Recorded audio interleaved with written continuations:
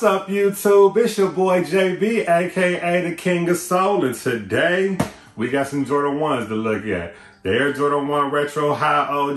This is the Fragment colorway. Before we get into the review, do me a favor, make sure you guys like and subscribe to the channel. If you do dig the content, also hit that share button. Now, these videos that we do on this channel are strictly for review purposes, so if you do happen to have any questions or comments, definitely feel free to drop those down below. But without further ado, we're going to go ahead and get into the review.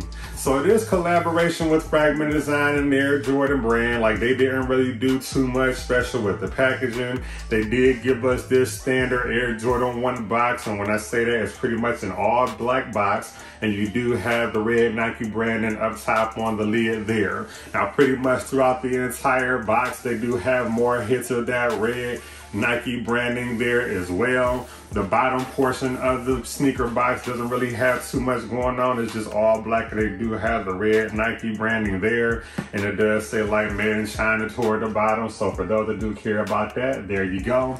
Now, the box label on the sneaker does read Air Jordan 1 in Fragment. The colorway says black, sport, royal, and white. So when you do open the box, nothing special. It's just like, you know, any other Air Jordan 1 box. And they did just give us, like, you know, that standard white tissue paper like they always do.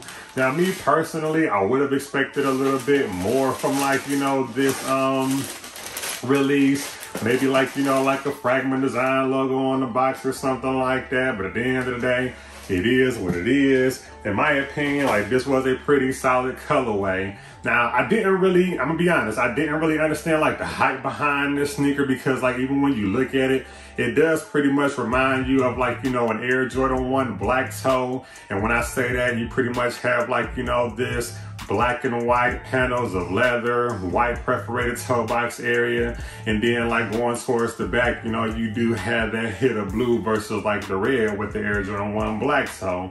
And then like, you know, for the most part, like just looking at the sneaker, you can see that there are the material, the quality of leather that they used on this sneaker is a little bit more premium than what you would expect on most Air Jordan 1s. But there you go, Air Jordan 1 Retro High OG Fragment. So let's take a look at the right sneaker like we always do. And from hindsight, it does look just like any other Air Jordan 1 high sneaker. And when I say that, and this is pretty much just consistent with Air Jordan 1s, they just have like, you know, their all leather upper. Again, the quality of leather is a little bit better on this release than most Air Jordan 1s, but you pretty much have like, you know, everything is identical from any other one. So you do have that black Nike swoosh that is standard there. It does have that hit of white stitching there, and then like this mid panel here, there is in white.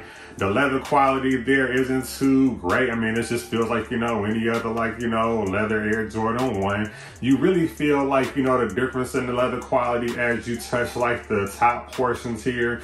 But like you do have this hit of blue dot leather here for the top panel here, and there's that blue dot heel portion there. Now, they do have it dyed in blue, and then you do have that black embossed Air Jordan 1 stamp branding there. Now, one thing that I did want to point out on this particular sneaker, one thing that I did notice, like looking at this and other Air Jordan 1 highs, there seems to be like more of like an emboss, like it like feels like the grooves surrounding like the Air Jordan 1 Wings logo. It seems as if like, you know, it penetrated the leather a little bit deeper.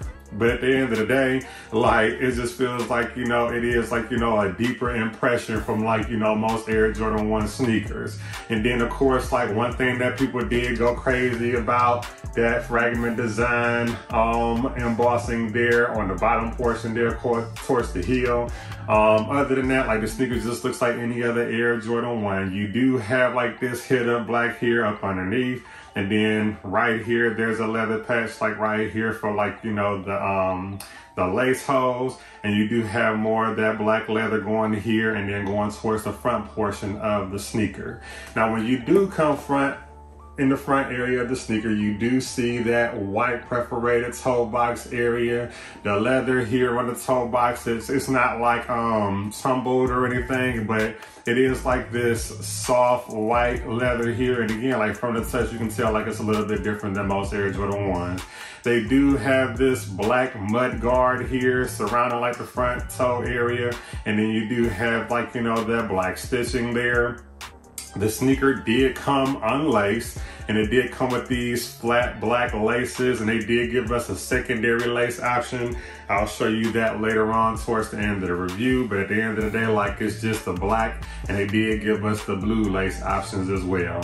From there, behind like the laces, you do have this nylon mesh tongue, which is standard with most Air Jordan 1s in all black. And they did have like, you know, this black tag here, and this time they did give us that sport blue Nike Air branding there. Other than that, that's pretty much it. Surrounding like, you know, the ankle collar area is like, you know, this hit of black leather here. And like I said, like the sneaker feels a little bit more padded than like, you know, most Air Jordan 1s. But other than that, pretty much like that's all that's different on this sneaker compared to other Air Jordan 1s. And then when you come over on the medial side of the sneaker, pretty consistent with the other side. You do have 2 hits of that sport royal blue, just like on the other side. You have your black Nike swoosh there, and then of course you have your smooth white mid panel here, and then more of that black leather going towards like, you know, the toe box area. From there, you're pretty much met with this white midsole, and then you do have that hit of that blue at the bottom. Going towards the back of the sneaker, so of course, just like any other Air Jordan 1, you do have like, you know, that hourglass appeal. And then like on the back is just like pretty much like, you know, that hit of blue. And it does have a blue tab here, and it does have like 2 rows of this white stitching here. Other than that, that's pretty much it. And you do have like, you know, that hit of black leather on this side and white, and that's just pretty much like, you know, from the Nike swooshes just meeting from both sides. But other than that, that's pretty much it. The bottom portion of the sneaker is like, you know, pretty standard with most Air Jordan 1s. So you do have like that circular traction, just like you do with any other Air Jordan 1. It's all blue, and then you do have that Nike branding there in the middle. That's it for the right shoe. Now the left sneaker, pretty consistent with the other. Everything on this one is pretty much the same. So you do have like, you know, the Fragment design embossing there on that side. And then as I mentioned, like, you know, when it does come to like, you know, lace options on this shoe, they did give us this set of blue laces here, but it doesn't really match the blue on like the leather. So like me personally, I'm not really a fan of like this blue here. So like me, I'm gonna stick with like, you know, the standard, you know, black laces. I feel like the black laces like, you know, look a lot better anyway than like, you know, adding like some blue in there. That's pretty much it. The only other thing that's like, you know, noticeable on this sneaker, on the inside of the sneaker, on the insole, it is black, and they do have the blue Fragment design logo there. Now, if I were to rate this sneaker, I would actually go ahead and give this one a 10 out of 10, because I do feel like this was I don't know, it was a pretty solid release. And we really didn't have too many other Air Jordan 1 blue options other than like, you know, the Royal Air Jordan 1. So I don't know, it's just something different from like, you know, having like a black, red, and white Air Jordan 1. I am like, you know, I'm a fan of like, you know, the quality materials that they use on here. So like the leather and everything, like I said, that's really like the only thing that's different from this sneaker to most Air Jordan 1s. The Air Jordan 1 is still one of my favorite silhouettes that Jordan Brand does have to offer. In my opinion, like I said, I just feel like the sneaker, in my opinion, like it's just a regular Air Jordan 1 black toe with the hit of blue on the back. So you're not really getting too much, you know, from this one. As far as like comfort, they fit just like any other Air Jordan 1. Sizing for me is true to size on these. I don't really foresee like a reason for you to want to go up or down the size or anything like that on this pair, but to each his own. But other than that, that's pretty much it. But I do want to take the time to shout out the vendor for getting me a pair of these on the channel to review for you guys. And one more thing that I did, I almost forgot about this. So when you talk about this sneaker, okay, one of the other things that I did notice that was a little bit different was like, you know, the overall shape. So when you look at the back of the sneaker, there's like this little dip from here going towards like the top.